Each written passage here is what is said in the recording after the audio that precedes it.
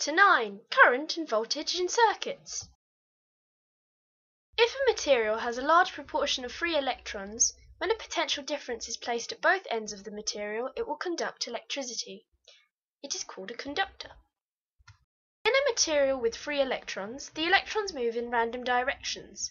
Therefore, it is said that there is an equal number of electrons moving in both directions. It is only when a battery or a cell is connected that the electrons flow away from the negative terminal to the positive terminal. Therefore, there is a net flow of charge, and this flow of charge is called an electric current. Charge equals current times by time, which is Q equals I times by T.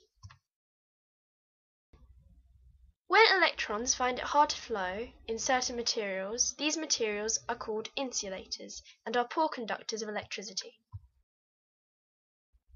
Voltage is between 2 points, and it is the number of joules of energy converted when 1 coulomb of charge flows between these 2 points. This can be worked out by voltage equals energy divided by charge. In a series circuit, there is only one path for the current to flow, and it is the same everywhere. It depends on the number and nature of the components. Also, one switch controls the whole circuit. If one component breaks, there will be a break in the entire circuit, therefore all components will be affected. Voltage is shared by each of the components. If the component has a high resistance, therefore it will have a bigger share of the voltage. In a parallel circuit, there is more than one path for the current to flow, and each branch receives the same voltage. The placement of the switches control one branch or all of the branches.